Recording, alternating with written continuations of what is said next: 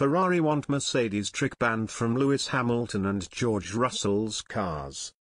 Ferrari team principal Mattia Binotto has joined the list of rivals unhappy with Mercedes' new W13 car, following its unveiling at this week's second-round pre-season testing in Bahrain. The Mercedes team certainly caught the eye of their rivals when wheeling their new car out onto the Middle East track, with Motorsport Ross Brawn describing the design as a very extreme interpretation of the regulations, and inevitably there will be a lot of debate.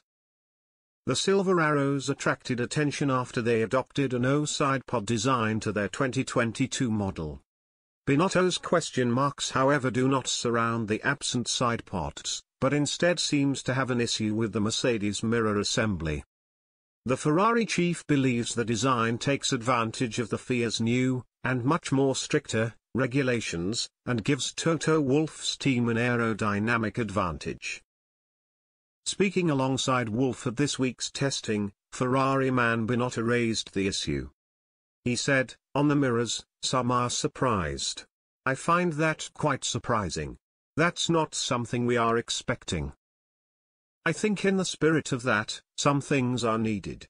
I think for the future, they need to be addressed."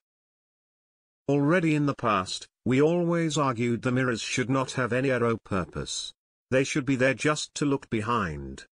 I think the way Mercedes treated or designed their car, certainly there is a significant aero purpose in the mirrors itself, and I think something we need to stop for the future. No doubt, because the risk is we will come in the future that all the teams will start designing mirrors that look like spaceships. I don't think that's what we are looking for as F1. The Ferrari boss is not the first man in the paddock to question the new Mercedes design, with Red Bull rival Horner reportedly accusing the Silver Arrows of rule-breaking already regarding their lack of sidepods. Horner reportedly told Automotor and Sport, "The new Mercedes violates the spirit of the regulations.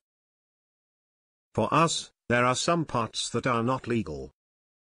Despite this, Horner and his Red Bull team were quick to deny the claims, after a team statement was released shortly after on Thursday. Red Bull said, "Christian Horner has not given any interviews regarding Mercedes' car. Any quotes being attributed to him this morning are incorrect." A later statement said, "So we are clear, we have made no official comment regarding Mercedes' car and will not be doing so."